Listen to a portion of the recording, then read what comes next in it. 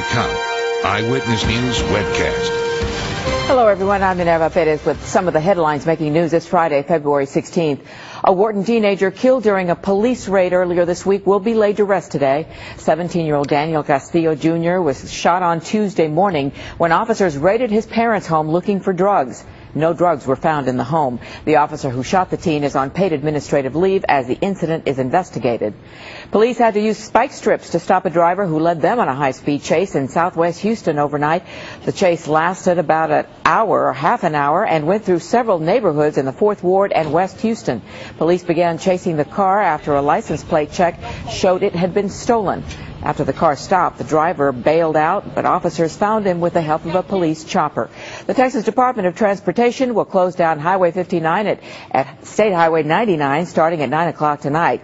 Also known as the Grand Parkway, Highway 99 will also be closed down at the intersection. Work crews will demolish the 99 overpass. The closure will last through 5 o'clock Monday morning. Prepare for major delays in that area. Robyn Troup, the local teen who won a national contest to sing with Justin Timberlake at the Grammys, is back in Houston this morning.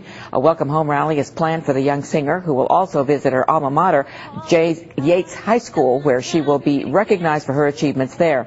Troup won a recording contract with Timberlake as part of the contest. And coming up later, a new study from the University of California reveals a disturbing trend.